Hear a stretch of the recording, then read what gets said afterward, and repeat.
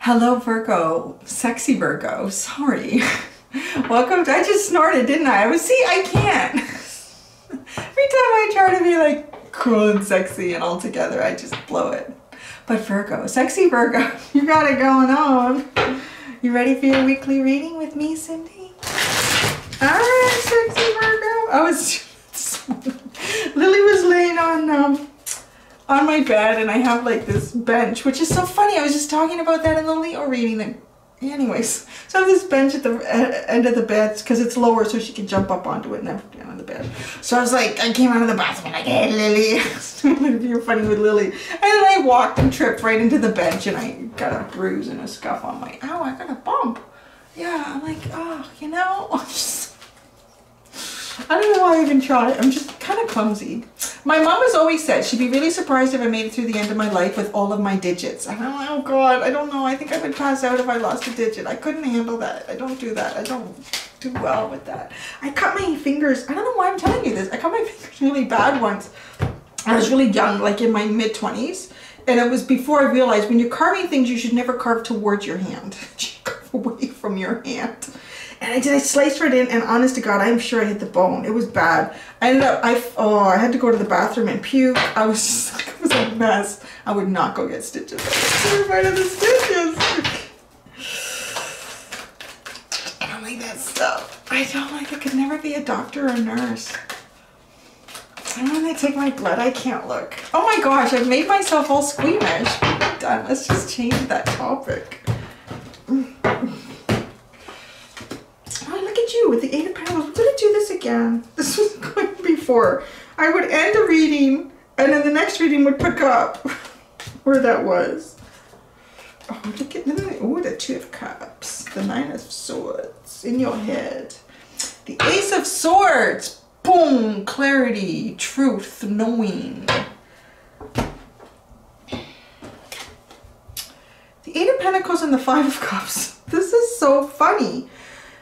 I just finished Leo's reading, and it ended with the Eight of Pentacles and an Ace of Pentacles. But the clarifiers, like their whole reading was, they were really focused on someone that they had a feelings for, right? And it wasn't coming in.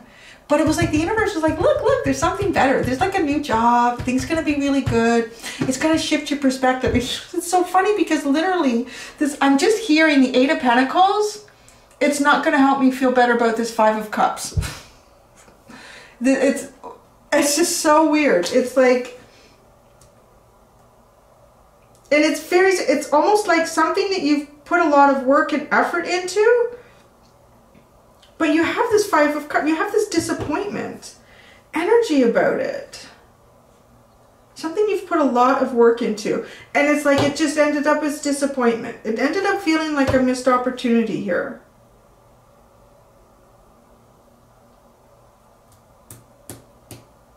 That's going to be interesting to clarify.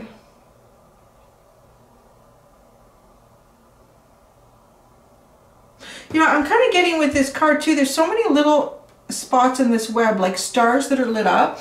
Kind of like if you are working on something, or if you have been working, and it's quite possible, because it's kind of like, it feels like the world has gone to a big shift here, where there's people who are working and they have a lot of work to do. And then there's people who have lost their jobs and they have nothing to do.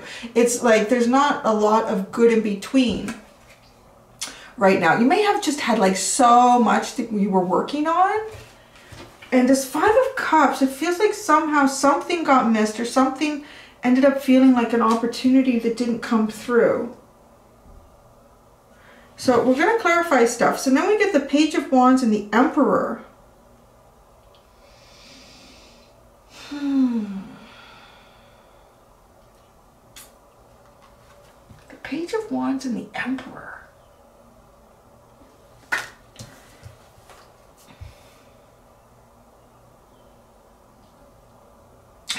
Like I'm literally receiving nothing. You guys did this to me once before. It was last summer in a reading. I remember. It was the most elusive energy. I gotta clarify it. Like, I mean, I could just tell you what the cards mean, right? But it's not giving me a message, like a solid message here. Which is unusual because the Emperor is an energy. that would be very strong. It would really tell you what was going on, what it wanted, what it felt, what its direction was, like ownership here. But this Page of Wands is fiery energy, kind of like the Emperor, but it's quite a step down. I mean, it's quite a step down from Emperor energy. It's very childlike. No, that's probably not the right. It's very innocent, very low key, very low key communication of some sort, either putting it out there or receiving it, which doesn't quite feel like the energy of this Emperor. So something is off here. Something is off in the middle part of your reading. And then we have the Two of Cups and the Nine of Swords.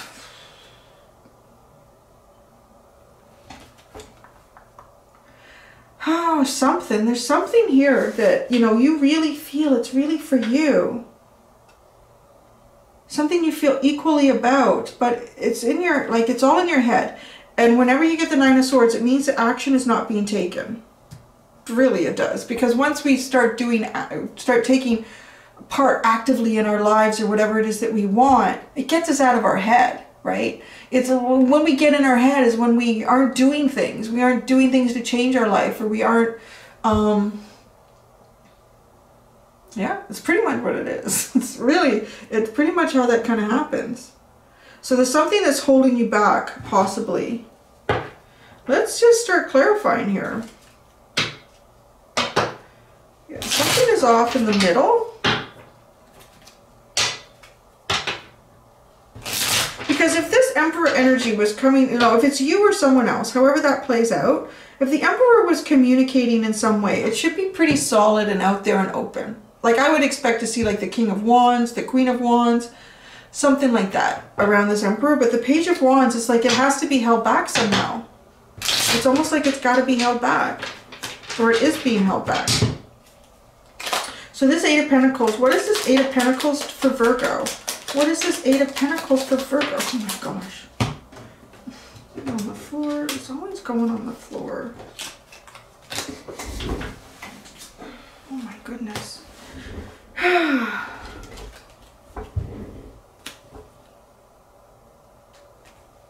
The Queen of Swords, the Nine of Swords, the Ace of Cups, and the Devil.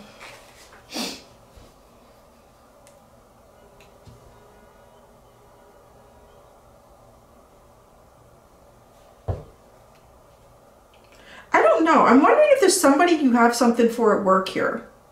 If you have feelings for someone at work. Because the Nine of Swords is over here with the Two of Cups, correct? So it's really got you in your head. It's really got, and this is kind of telling us why you're in your head here. We're getting kind of an explanation down at this end. The Queen of Swords.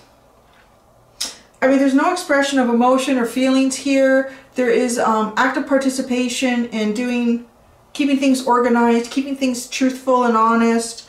But in your head, maybe you can't be truthful and honest about something here at work because it doesn't have something to do with work. It's the only thing I can think of, because we have an Ace of Cups here. But the Devil, it's like there's this heavy energy sitting behind it that's holding you back. It's the only thing I can think of that's coming up. Not that I think of, but it's linking it to here with this Nine of Swords. This Two of Cups for you. It's linking it here with this Nine of Swords. So the Five of Cups. The Five of Cups. The Five of Cups for Virgo.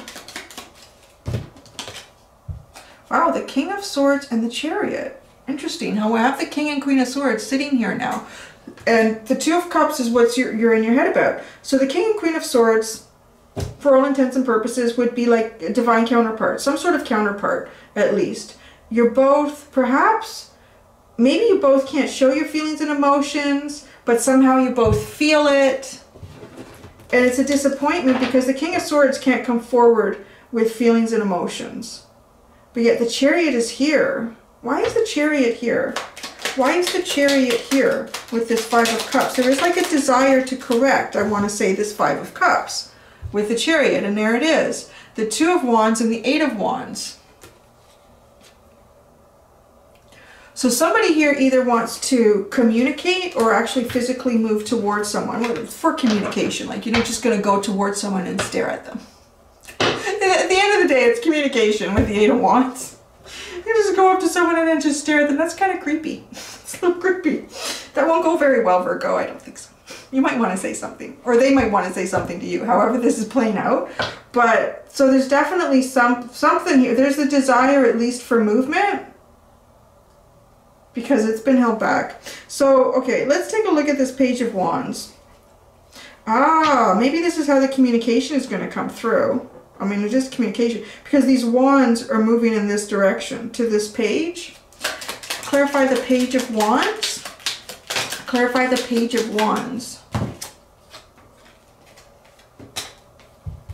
That came out first. The Six of Pentacles, the Eight of Swords, and the Six of Wands. Because the page is subtle. It's going to be some sort of very subtle communication. This communication is intended to bring some sort of balance in where balance didn't exist. And with the Eight of Swords followed by the Six of Wands, this balance, what I'm being told here, what I'm hearing, what I'm seeing, what I'm reading, this balance is, if you could not see something, if you could not understand it, if you feel like you could not move, you're going to have victory and understand. It's a very subtle form of communication with the page. So you got to be on your game to figure out what this is. But perhaps because if there's something to do with work that has your Two of Cups. So this subtle communication is going to make things clear, because someone sitting in victory is going to see things more clearly. They're going to be able to move forward properly, right? And the Emperor. Well, what is the Emperor? What's going on with this Emperor? The Five of Cups tried to flip and it jumped back in. That won't go in. Look at that. The Emperor. The Emperor.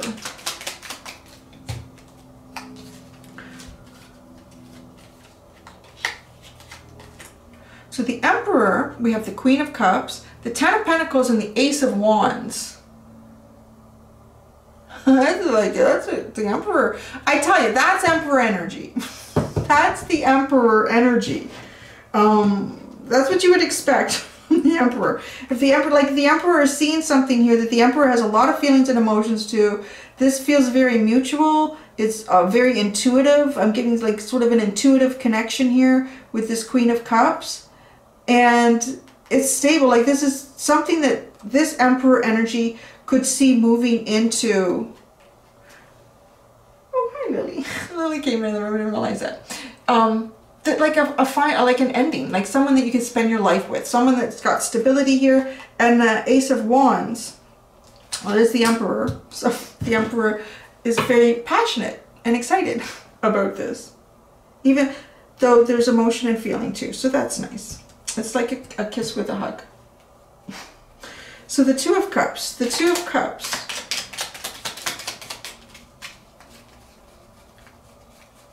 The Queen of Wands. It could be a fire sign that you're dealing with. The Queen of Wands. It could be a fire sign.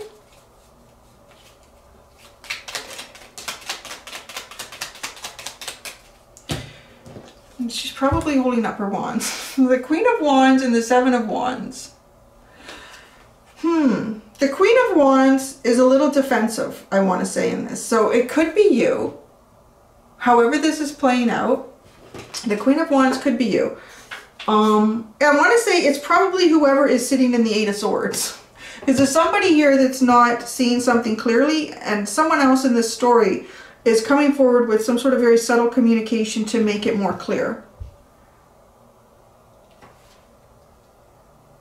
And if you've been in the Nine of Swords, or they've been in the Nine of Swords, whoever this is, it's possibly maybe they understand that it is not clear and they're trying to create clarity here. But the Queen of Swords, or the Queen of Swords, the Queen of Wands is a very passionate energy. It's a very dynamic, entrepreneurial, like let's go out and get things done today. What are we going to do? And she really kind of goes from her gut and her heart here. Like that's the kind of energy where, you know, the Queen of Swords is like, that's all I'm using today. I'm not, none of this is getting used. It's all about what's up here. So this is someone who's definitely in, really in their power, like owning their life and owning it too, like on a very spiritual level. Because when you're going from your heart and your gut, that's when you're letting your deeper self communicate to you. So the Nine of Swords. Somebody is in the Nine of Swords about this. All in their head.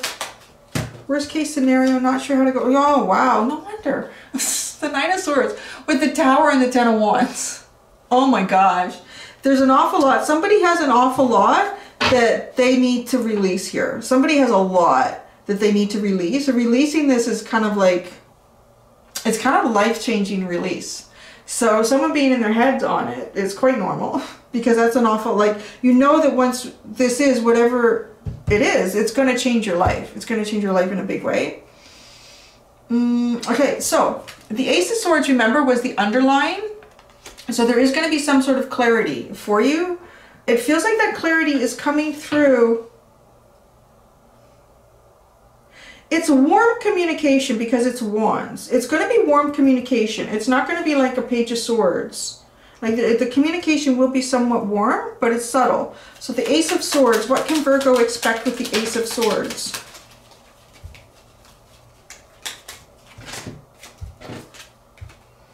The Seven of Swords and the King of Pentacles. Somebody is walking away from something and they're heading to the King of Pentacles. Finally, you kind of came out into the reading. That's why I've been like, I don't know if there's like, is there a single pentacle here? The Eight of Pentacles is the only, that is the only pentacle, well, the 10. Let's start going on about there's no pentacles, but really, there isn't. Oh, there's a six of Pentacles. You can tell like I'm on totally, I zone in to the date that this come in because I'm on vacation, so this is pre-recorded. I'm totally on vacation right now. Somebody is walking away from something. There's two ways I'm going to see this. Okay, because the King of Pentacles would be your energy, being Virgo, but the King of Pentacles can also be someone who has an awful lot of responsibility. And so either this person is their responsibility is shifting, so they're walking away from that responsibility, or they're walking away from something, but it feels more like that. They're walking away from something and moving towards you. Is what this shift changed. A lot of the Eight of Pentacles at the bottom. See, I told you, it's all about work. It's all about work. I'm gonna say, I would really go and watch that Leo. This is one of those times where it literally is like I did a reading for one sign and it ended in a certain way and it literally picked up for the next sign. And you don't even have to be involved with a Leo. It's just, I don't know. I think the universe is finding some interesting ways to get messages to us. I tried a long time ago to try to remove the whole concept of zodiac signs, but people are really, that label is still very important to people. So I go with the flow. Ooh, wait for winter. Somebody else said this. During the colder months, the Fairy Queen of Winter will help you manifest your most heartfelt wishes, as long as your intentions are for the highest good of all. Oh, I think it might have been Gemini, because Gemini was really like fiery to do their own thing, right? Gemini was really, and it was just make sure, you know, that they had this card. But yours is different. They needed to just kind of step back and make sure, you know, it is very important to lead your life and want to do things for you.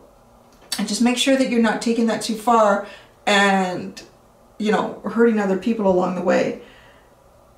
Because during the colder months, the Fairy Queen of Winter will help you manifest your most heartfelt wishes, as long as your intentions are for the highest good of all. So whatever intention you're moving forward in right now, does it really feel like your highest good? Does it feel like your highest good? If it really, really does, it likely is the highest good of all. But if there's something heavy in it, something about it, then it might not be for the highest good of everyone. The bottom is abundance. Prepare yourself for incoming abundance. Release any mental blocks you may have. In fairyland and human land, there is enough abundance for everyone. Yes, that is very true. That is very true.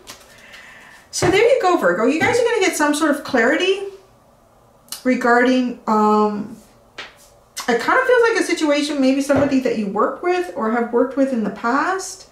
The communication is going to be subtle, but I think the message is going to come through like loud and clear with this Ace of Swords. I think you are going to understand something better than what you understand it to be right now.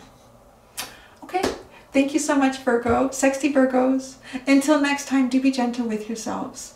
Bye.